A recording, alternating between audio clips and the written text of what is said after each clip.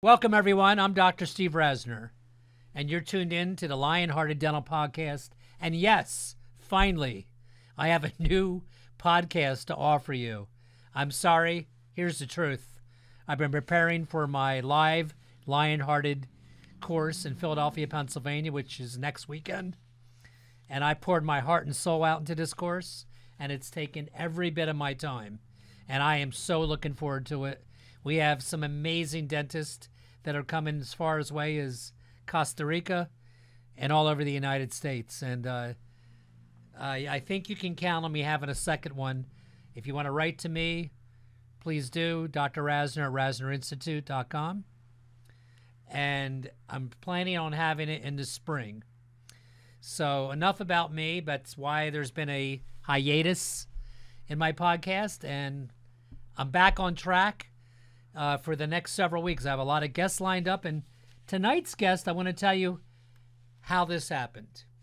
So many of you will remember that I did a podcast about 2 months ago with Elijah Desmond on dentist. How do you transition when you want to sell your practice and move on? How do you do that? And I'm going to be honest with you. I wasn't even sure that I wanted to do that podcast. And when I did it, I got a tremendous amount of email and feedback from colleagues all over the United States that asked me questions about it. And, you know, I know the guys. I know about the process because, as many of you know already, I've gone through that process myself. But I went through it with one company, and I don't know all the ins and outs.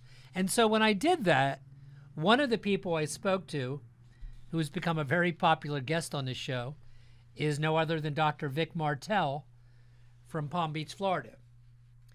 And Vic said, I got a guy you have to have on your show. And I said, okay, who's that? And he said, Brannon Moncrief. I said, who's that? And he said, he's been in it a long time. And I know from talking to Brannon several times at this point, that he's going to bring in his own approach, his own background to this. And I think it's going to help many of you, because let me just say this. I'm not here tonight to encourage you or tell you to hop on the train. I have no agenda here. My only agenda ever in this podcast is to help you make good decisions. And apparently, there's many more of you interested in the when do you get in? What do you do before you actually go out there and market your practice? All things I didn't know, by the way. So my guest tonight is Brannon Moncrief. Welcome, my friend. How are you? Good to see you. Thanks for having me. Yeah, anybody that Vic Martell tells me is a good man, he's a good man, as is my friend here, Brannon. So tell my audience, if you will, for a few seconds, you know, what's your background? How'd you get into this? So I've spent my entire professional career in the dental industry, and in particular in mergers and acquisitions within the dental industry. So I have a finance degree, and when I came out of college, I went to work for a finance company that specialized in lending money to dentists all across the country to acquire, start, and expand their practices. So I spent about a decade there, worked my way up from an underwriter that would evaluate the financial health of a practice and determine how much we wanted to lend a buyer to buy that asset, to where at the time I left the company 13 years ago as director of business development. And as the director of business development, my job was to build referral relationships with dental practice brokers, CPAs, attorneys across the country who could refer business to us. And one of the brokers that I worked with was Paul McLerran in Austin, Texas. And when I wanted to leave lending, I approached Paul, and he was ready to retire, and I purchased the business from him. And he literally handed me the keys and said, call me, but don't call me, and exited at that point. And that was 13 years ago that I became the principal CEO of McLerran, and we built the company substantially since then. So we have really two divisions of our company. We have the legacy business that I acquired that does sell-side representation brokerage for more traditional practice sales, doctor to doctor transactions is what we call them. And I really lead the other side of our company, which is the DSO and private equity division. And we expanded nationwide about 5 years ago and built out a team and a process to provide sell side advisory to large practice owners who are looking to monetize all or a piece of their business by affiliating with a DSO or partnering with private equity. So we've been involved in that space for the past 5 years, represented over 200 practices that have taken on a DSO or private equity partner. And that's really the sandbox that I play in, day to day, helping doctors, one, like you mentioned earlier, get educated, right? What's your EBITDA? What's your practice worth? Private buyer versus DSO. Understand your why, and then once we've determined the value of the business, quantify the options available to you.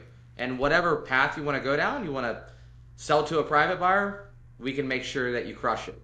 You want to go down the DSO path, we're going to essentially create a bidding war among as many DSOs as possible to maximize the outcome when it comes to fit, deal structure, and valuation. Wow. If I wasn't already affiliated, I got to be honest with you, that was a pretty impressive answer. I would call you. So listen, I want to say this again to you guys.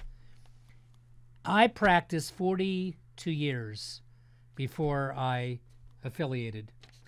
And not only did I wait 42 years, I don't know if you know this about me, Brannon, but I was on the lecture circuit saying don't sell to DSOs. That was me. And listen, here's the reason I said it. Because it's my belief system, and it still is to a point, that it's not good for dentistry.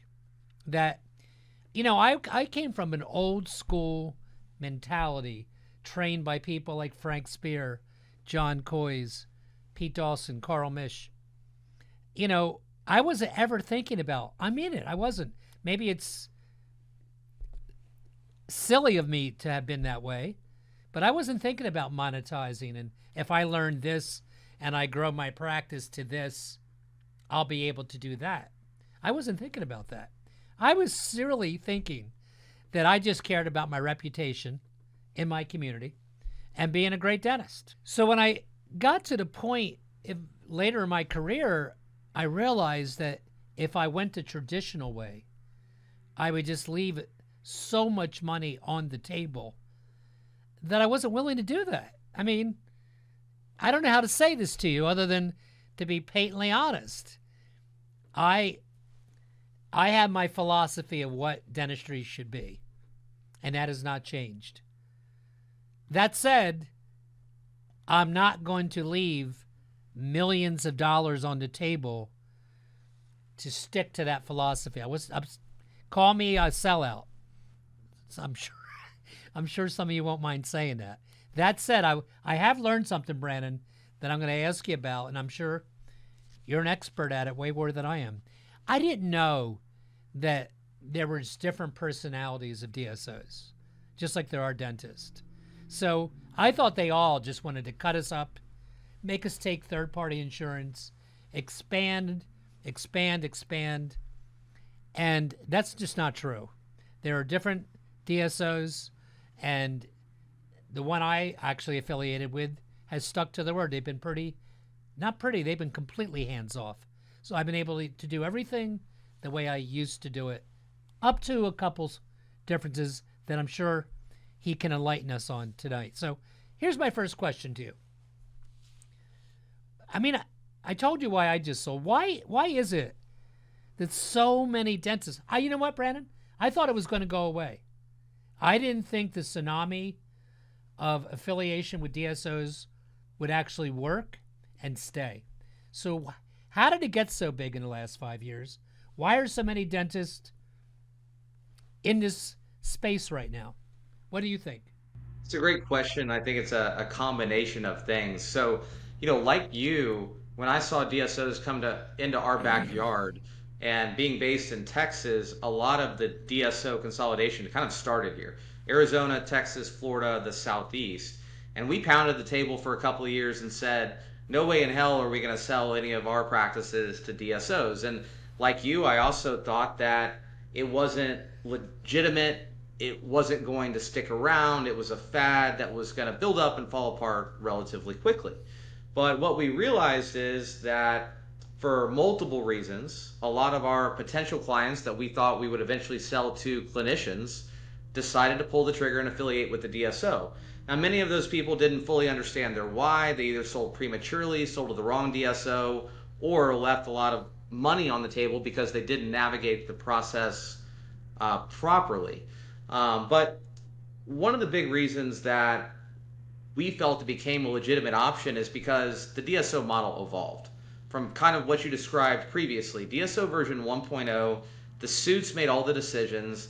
They weren't focused on clinical autonomy nor clinical quality. They were just focused on profit. They didn't allow the doctors to participate in the equity side, the arbitrage side, the gain that the investors were recognizing. They just treated doctors as employees, not partners. They didn't value staff, and it was a volume game. That was DSO version 1.0, and in large part, that version of DSOs did crash and burn. And then DSO version 2.0, a much more legitimate transition option for our clients emerged, and that's where they only buy practices. Typically, they don't start practices from scratch. They buy profitable businesses from great clinicians and simply support them behind the veil from an administrative perspective, and then utilize their leverage, their economies of scale, to just turn the dial slightly and increase profit substantially without interrupting the clinical autonomy, the culture of the business, without rebranding it. DSO version 2.0, private equity got smart. They realized that trying to buy a practice and reverse engineer a certain outcome was a losing proposition. But if they bought good practices and just supported their culture, supported them behind the veil, there was still a lot of money to be made without reverse engineering, reinventing the wheel. And that's when I think DSO, to some people, still a four-letter word, but to many, it's not anymore. And it's become a more legitimate option. So there's several reasons why our clients choose to affiliate with a DSO. And most of the time, it's multifaceted. So one is the economics, right? I mean, we just sold a practice in Florida. We closed a couple of weeks ago. $7 million top line revenue, $1.5 million in EBITDA, and it traded for $13 million. Well, that practice, if you were to try to sell it to a private buyer, would be nearly impossible to sell. Right. And if it was valued at more of a traditional doctor-to-doctor valuation, on a good day, it might sell for $5 or $6 million versus $13 million in the DSO space. So the DSO deal has more structure to it, right? It's not going to be 100% cash at close, but in that situation, the cash at close was substantially higher than a private buyer would be willing or able to pay. And then our doctor has significant retained equity. They're a true partner in the practice on a go-forward basis. So one is the economics, just the delta between the private buyer valuation and the DSO valuation. It can be millions and millions of dollars where practices trade for 80 to 90% of revenue in the private buyer world. They can trade for as high as 300 or 400% of revenue in the DSO world. So that's, one consideration. The other thing that private equity smartly did was allow doctors to hold equity, whether that's equity at the practice level or the parent company level, and basically invest alongside the private equity sponsor and enjoy the profits that they're generating on that equity if and when they hit a recap, hopefully at a handsome return. So because of the marked difference in valuation, because of the wealth creation opportunity associated with the equity, because these DSOs are not interrupting the clinical autonomy and allowing the doctor to really keep a lot of operational autonomy, for that reason, it became a lot more palatable for dentists to look to go down that path, and then layer on a massive increase in the burden of management, especially post-COVID, as it applies to the HR nightmare that all of you have been dealing with post-COVID. So private practice has had some headwinds, some pretty strong headwinds, even though private practice has continued to thrive in some regard, there's been some headwinds that y'all have had to face, and DSOs are better insulated. They're really built to push against those headwinds. So for that reason, the fact that a lot of doctors are experiencing burnout, or they just want to get the administrative burden off their plate, they want Yeah. access to those economies of scale. That's another big driver for a lot of our clients. So it's kind of a balance between, economics, right? A higher valuation, the equity upside, the wealth creation opportunity, de-risking by pulling some equity out of their business because a lot of doctors, the majority of their net worth is tied up in their practice, a business that has a lot of key man risk, and then getting some help from an administrative perspective. So I want to say two things about what Brannon just said. And, you're it's so obvious you've been in this space because you're saying it so more eloquently than I am. So I'm saying this right now because I know many of you have followed my philosophy of practice for many years. And I'm very blessed and fortunate to have many of you believe in me. And again, like I have no agenda except to share with you and save you time. So here's why I'm saying this. Those of you that have followed the lion-hearted principles and your practice went, I know a fella in the state of Washington that went from about to burn out, about to quit, to he was at 1.8, he went to 2.5, he went to 4 million. It was after he heard me speak, by the way. And I'm not saying I'm responsible, but he says I am. And now he's at 750,000 a month. So when you have success that's more than, in my mind, 2, 3, 4, 5 million, who isn't going to, who would follow the traditional sell model that Brannon was referring to? Because you're not going to get that money. Nobody can afford it. Who's going to give even two 30-year-olds, what's 750 times 12? It's 750, 800 plus million. Excuse me, 8 million plus per year. Where is a young 29, 35-year-old going to get an institution to lend them money to give you what you're going to get from that, from equity? So that's kind of what I was facing. It's 9 million, by the way. My trusted videographer and mathematician, Tony, just told me. And so I'm just being serious with you. It's pretty hard to walk from that. And so what did I do? What would I recommend you do? I would vet it out. I would take my time and get somebody. What's my true EBITDA, which we're going to get into here. I look at more than one company and find one hopefully that matches and preserves your legacy as close as it can. And the second point that you brought up is you're right. Like I felt like I was the Wizard of Oz when it came to managing my team. And post-COVID, something changed. Having people call out, having less, trying to find new staff. Everything has become 10x more complicated in running a practice. So think about it. And I said already, so I'm not here to encourage you. I'm just trying to rationalize for so many people that heard me talk down to affiliating how it happened for me. And that is, you get the right payday for what you probably have worked way harder than the average dentist your whole life. I gave up a great part of my life to establish this practice that I had to sell. And I should get paid for that. I am. I did. And I think you should do the same, but you better be careful in who you select.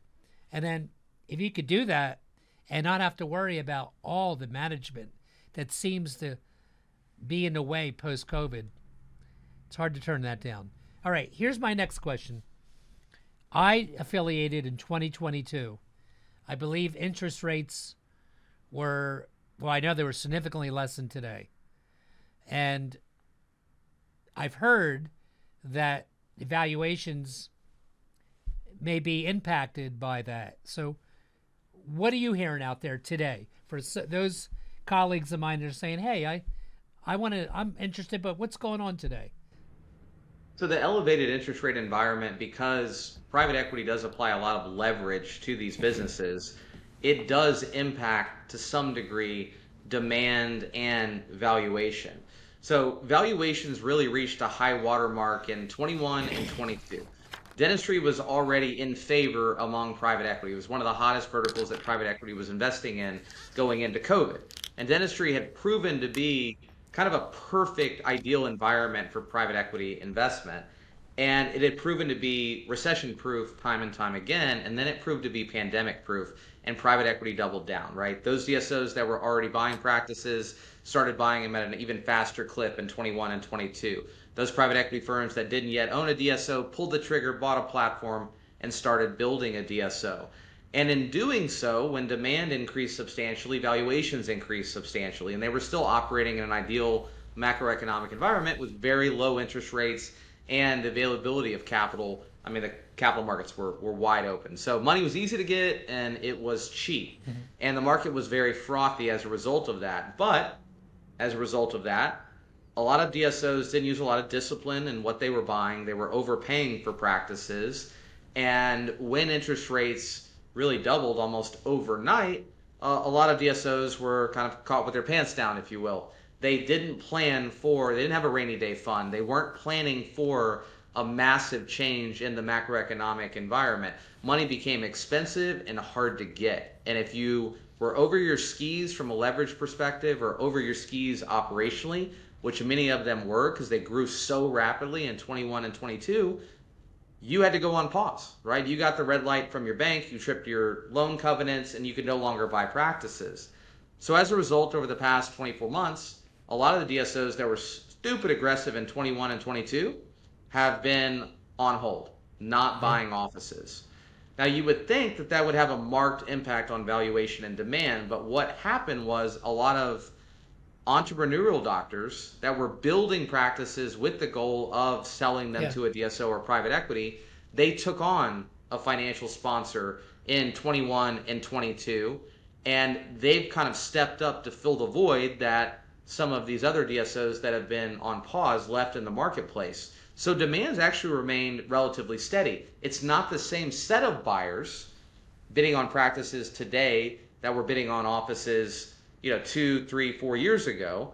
It's a different mix. There's some of the same players in the marketplace, but a lot of them are newer, smaller, medium-sized DSOs that are not over-levered. They're not over their skis operationally because they were not buying. Part of that, yeah. Yeah, they were not part of that wave of consolidation that happened in 21 and 22. So when we talk about Class A assets, when we're talking about multi-doc practices, multi-million-dollar revenue, EBITDA of 700,000 plus, the demand's there and the valuations are there. There hasn't been a big drop-off or compression in valuations. To say that any compression you've seen in the marketplace, it's on smaller practices with EBITDA of less than 500,000 and very, very large platforms with the EBITDA of over 5 million. It's just hard to secure debt at that level. So many of the institutional investors have been waiting for interest rates to come down before they start acquiring platforms again at 10, 11, 12 times EBITDA. And now we're kind of moving past the environment that we've been in the past 24 months. Capital markets are starting to open back up. Interest rates are starting to come down. I think you'll see some recapitalization events happen over the next 6 to 12 months while they've been kind of on pause or been muted due to the interest rate environment over the past 24 months. You're going to see some recaps happen. You're going to see private equity enter the picture, and I think the market's going to, boom. You're going to see a lot more acquisitory activity from private equity and DSOs moving into 2025 and 2026. It's not going to be as frothy and as crazy it was in 21 and 22, but it's going to be a lot more favorable environment for private equity on the go forward because the interest rates are now coming down and the capital markets are opening back up. Well, every dentist that has entered this space in any way is wondering in his mind, because he knows about a guy like me or his friend in Midwest or California that got a multiple of blank. And I know, even from my own talks and conversations with colleagues that the multiples haven't been as strong. What are you seeing today? What's the range? Range, I mean, it's rare that we sell a practice for under 7 times EBITDA. People will say the multiples are 4 or 5 or 6 Yeah. times EBITDA. By the way, those people are typically the DSOs, right? Private equity has wanted the multiples to soften, and they can use the interest rates as an excuse to pay less. But the reality is, because the demand's still so high, there's so many DSOs buying practices that if you run the process properly, you have a good sell-side advisor, you create a competitive environment for your practice, you're going to end up with a premium. And if you've got a Class A asset, you're going to trade for somewhere likely between 7 to 9 times EBITDA, depending on the different aspects of the practice, how large the practice is, the key man risk, the geography, the growth potential, your runway post-sale. You're going to see a higher multiple if you've got a longer runway as opposed to a shorter runway. There's a lot of different factors that impact the multiple. But I think this is a good time to also mention, everybody wants to talk about the multiples. The multiple matters. EBITDA matters more than the multiple. Every dollar of EBITDA is worth $7 to $9 in value. Right. So the number one way that DSOs are predatory or let's just say opportunistic, right? Okay. Their goal is to buy low and sell high, buy the practice for as low as I can pay for it and sell it for as much as I can pay for it at a recap event. The number one way to manipulate valuation is to manipulate the EBITDA, not the multiple. So for instance, let's just say you've got a practice where the DSO says, hey, your EBITDA is $500,000, and we're going to dangle the carrot of a sexy multiple at 7x. So that's a $3.5 million valuation. But then you get in touch with me, I say, hey, hit pause on that conversation with that DSO. They're not going anywhere. They might threaten to leave the table, but they won't. I know they won't. Let us do our own independent EBITDA valuation. And oftentimes what we find is EBITDA is not $500,000. EBITDA is $700,000. And trading at a 7x multiple, that would be a $4.9 million valuation. So they're trying to rip you off for $1.5 million. And our job is to make sure that we control the narrative regarding EBITDA and get you credit for every dollar of EBITDA that you're due, and then create that highly competitive environment to move the multiple. So if I can move the EBITDA by $100,000 to $200,000, even if I only move the multiple by half a turn, there's an exponential return on investing in hiring us. Beautiful. Let me take me back. Let's pretend I did not affiliate in 2022, and I'm still here right now in October 2024. October 2024. What are the differences you're seeing out there from different DSO buyers or deal structures available in today's market?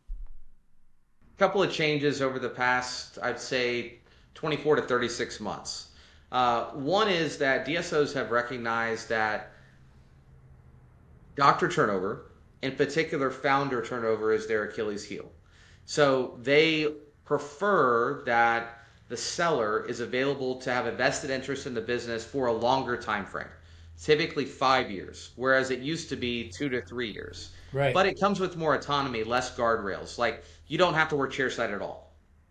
So as long as you help manage the business and as long as the business performs well, you can backfill your production with associates and you have the ability to step away chairside.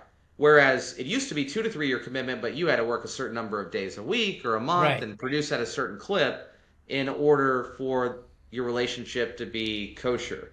So that's been one change. They want a longer runway post-sale. The other thing is that they want alignment of incentive, typically both at the parent company level of the DSO and at the practice level. So how do you align incentive at the practice level? In other words, if I'm going to buy your practice and you don't hold any equity in your own business, you only hold equity in the DSO, well, what's the incentive for you to continue to work hard in your own practice when you can just assume that all your other partners are working hard and you get kind of a free rider problem, right? The incentives are not aligned at the practice level.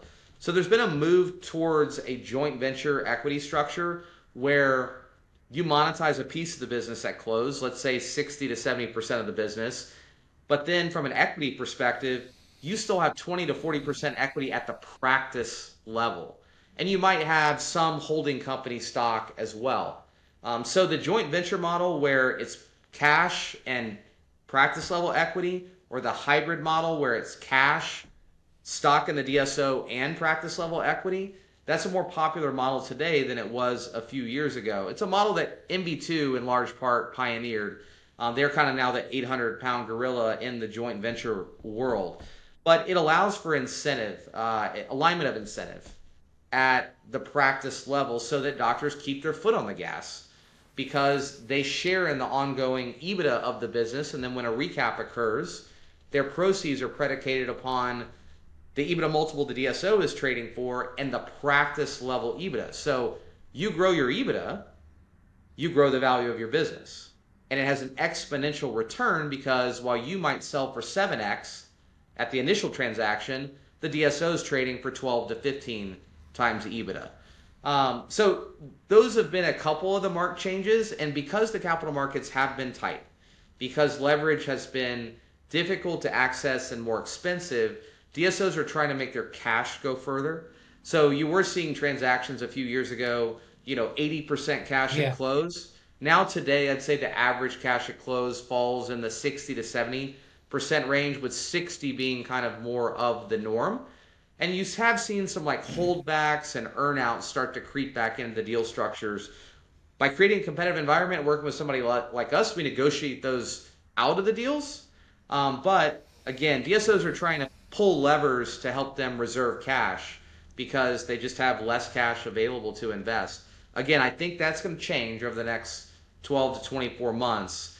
But those have been several of the changes that we've seen in the deal structures over the past couple of years. Okay, well, there's probably every bit of 10,000 people that are going to plus see this. What I'm sure they all want to know, what should I not do when I take this leap? And is this even a thing? Like, I had dinner Monday night with a colleague who's 39 and has $10 million in revenue. He's basically an all-on practice. And he's in the process of potentially transitioning now, selling.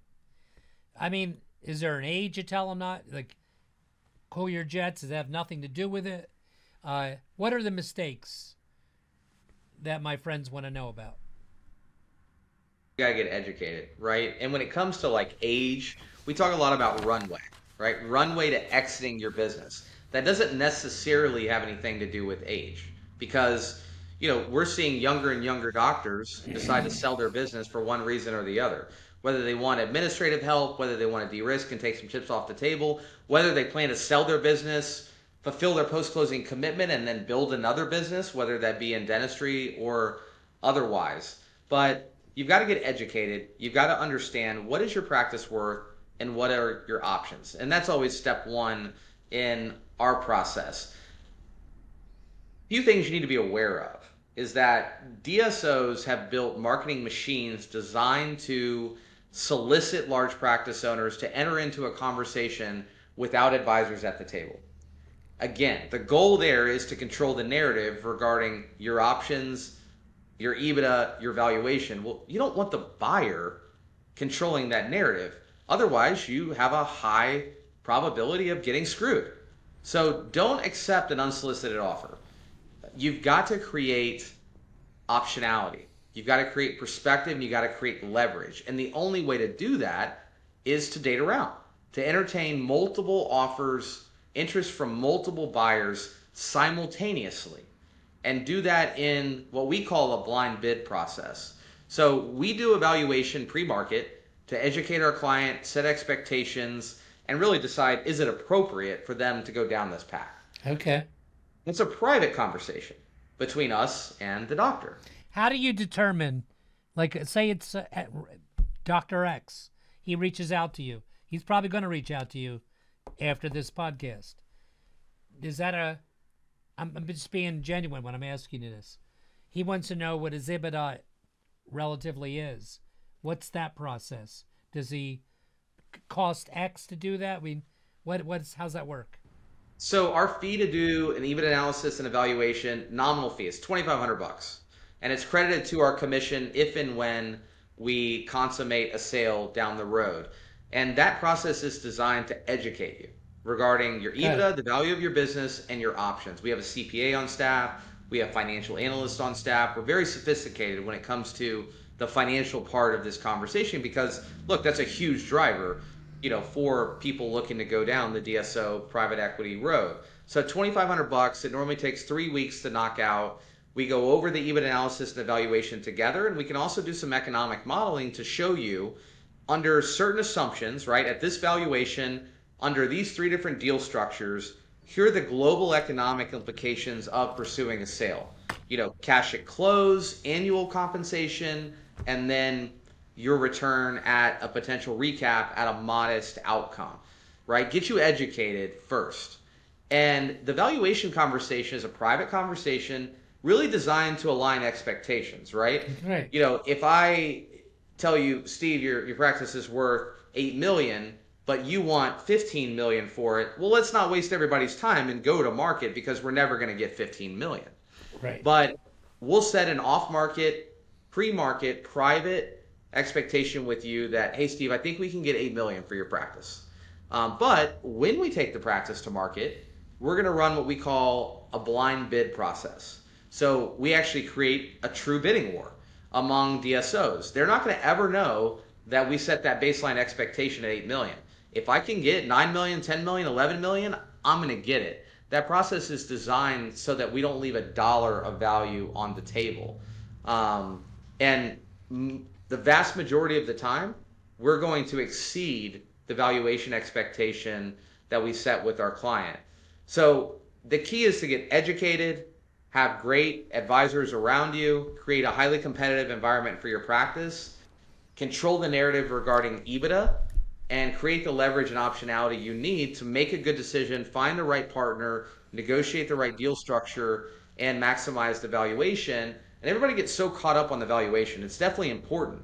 But because there's an equity component, and because you're going to be there for 3 to 5 years, fit and deal structure are equally as important, if not more important, than the initial valuation.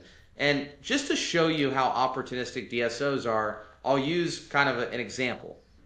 So, and I could tell this story over and over and over again about 30, 40 different clients, because oftentimes our clients are already in conversations with a DSO at the time they engage us. This particular client in Atlanta already had an offer in hand from a legitimate DSO at 6.5 million. His top line revenue was 3.5 million, very healthy EBITDA of 1.2 million. Now he thought, well, I mean, my alternative here is to sell to a private buyer. A private buyer would probably only pay 2.7 million, 2.8 million on a good day. I've got an offer at 6.5 million from a legitimate DSO. This sounds almost too good to be true. And his attorney wisely said, hey, before you ink that offer, call Brannon, let his team do an independent EBIT analysis and evaluation. And he wisely did. And we said, hey, doc, we think we can get you 8 million for your practice. And he was skeptical, but he hired us. And we gave the DSO he was already talking to a seat at the table, but we filled the table with other DSOs. And we ended up getting 7 offers, and that practice ultimately traded for over $10 million. Wow. Wow. Guess who it sold to? It sold to the same DSO that made the unsolicited $6.5 million offer. Wow. His offer went up over 50% simply by holding their feet to the fire and running a competitive process and having a good advisor. If that doesn't show you how opportunistic DSOs are, I don't know what will. But that's how the world works. It's a cost average game for them. They're going to buy 10 practices. They're going to buy 7 of them directly from doctors that don't have representation for an under market valuation. The 3 they buy through us, they can afford to overpay for because it's a cost average game. If they've underpaid for 7, they can overpay for the other 3. Does that make sense? Yeah, absolute sense. And I get it because I know, look, a lot of dentists, especially guys from my generation, you have worked a very long time. You, for a lack of a better expression, are literally tired and you're kind of ready to get out. I get it. And in your brain, just like mine, all these years, you were thinking, hey, my practice grows 4 million last year. You know, maybe I can get 2, 5, 3. Maybe I get 4 if I get 2 buyers that will collaborate together. And then somebody comes along and offers you 6. And it's so tempting because it's so significantly more than you had anticipated in your brain. Don't do that. You know, due diligence to the very fact that I'm bringing you a second guide tonight. It's 2 of I don't know how many on this show. Due diligence to it. Talk to more than one person. Your practice, if it's worth it, it'll be there. The person that's offering you the money, though, as Brannon said, they're not going anywhere. So do respect the lifetime of dedication that you put into this to be in a position to sell big. And don't do what I did. And I'd like you to comment on this. When I was negotiating in the beginning, I kept reminding them how great I was, me, that I could do everything. I can do periodontal procedures. I can do oral surgical procedures. I can do this, I can do that. Guess what I was setting up? Everything revolved around me.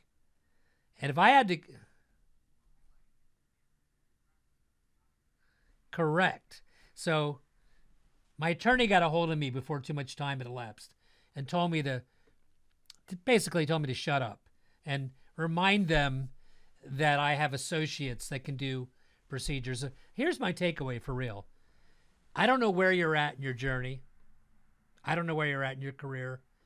But if you're in the best thing you could ever do on many levels, not even just the level of selling to a DSO, is invest the time and money in a good associate to train. Even if you lost them, you can't take the road of being fearful of training and investing a quality associate because you're scared they'll leave you and not be with you. In fact, if you're fair to them and you do invest in them and the relationship is authentic, and that includes what they're getting paid, you are setting yourself up in the opposite direction to build this empire that everybody wants.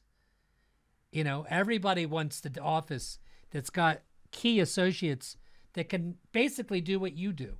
Why wouldn't they want that? Am I right? Oh, absolutely. I mean, bifurcating the key man risk by spreading production among multiple providers will 100% increase the value of your practice. It's likely going to increase your EBITDA, and it's definitely going to increase your multiple. So let's wrap this up with this. I know you're on a flight today, and I do really appreciate you enlightening me, and it's too late for me, but it's not too late for you guys. Where does this go in? Where's this consolidation of our industry? It's obviously not going to end. Is it going to accelerate? What do you see? And how many dentists are affiliated now, if there's a percentage that you know about, and how many are still independent? So great questions, and nobody has a crystal ball, but private equity is going to continue to consolidate our industry. If you're in these echo chambers that some of these DSOs create, they'll tell you that they're taking over the world and that private practice is doomed and that the industry is already 40% consolidated. But the ADA just released statistics that 15% of dentists currently work for DSOs. So I would argue that we're only in the second or third inning of the consolidation wave. So the wave slowed down over the past 18 to 24 months due to the macroeconomic conditions we've talked about. But those are going to ease over the next 24 months, and you're going to see more and more consolidation. It's not going to go back to being as crazy as it was in 21 and 22, but it's going to accelerate above and beyond how it's been the past 18 to 24 months. Eventually, 7 to 10 years from now, we will hit a tipping point. And I think that's around 60%, 65% consolidation where, the majority of the really large practices have affiliated with a DSO. They've been acquired by private equity. And at that tipping point, I think you're going to see there's not going to be a lot of new private equity capital enter our industry because there's not enough meat left on the bone for them to hit multiple recap events and generate the crazy amount of arbitrage and gain that they've generated, up until that point. So at that point, you're going to start to see some consolidation of the consolidators. You're going to see DSOs start to merge, and there may only end up with, 20 to 30 really, really large DSOs. And I think there'll always be an aspect of private practice. But I think private practice, in order to thrive long term, has to evolve. And you have to some degree, emulate what the DSOs are doing. And what I mean by that is group practice, multiple doctors, larger facility, multi-million-dollar revenue. You've got to insulate yourself from some of the headwinds that dentistry is facing. And the way to do that is through size. And whether that be general dentistry practices or going multi-specialty, I think that private practice has got to evolve in that manner to thrive long term. The days of the four-op practice doing $650,000 in top line revenue, we are currently going through a mass extinction event where those practices will not exist when we get to that 7 to 10 year mark. Dentistry will not be profitable with that model that has survived for the past 50 years. So I think it's going to be really interesting to watch it evolve, but private equity is not going anywhere. DSOs aren't going anywhere. They're here to stay. And that's why I think it's so important to get educated about what's happening in the industry and understand your options and, pull the trigger at the right time. Whether that's today or 10 years from now, I think you just need to quantify what's possible early and plan in advance. Well, I got to thank you, Brannon. This has been enlightening, fascinating to me. I mean it. I'm listening to you for the last 30, 40 minutes, and I'm wishing I had this information before I went on my journey. I feel it would have benefited me greatly, and I know you're going to help a lot of my friends and colleagues that listen to the Lionhearted, and that's the only reason I do this. So everybody, I'm going to see you next week. You can reach out to me or Brandon directly for more information. We'll have the contact information. I have a lot of great lineups coming your way the next week after week after week. So tune in. See you next week on the Lionhearted.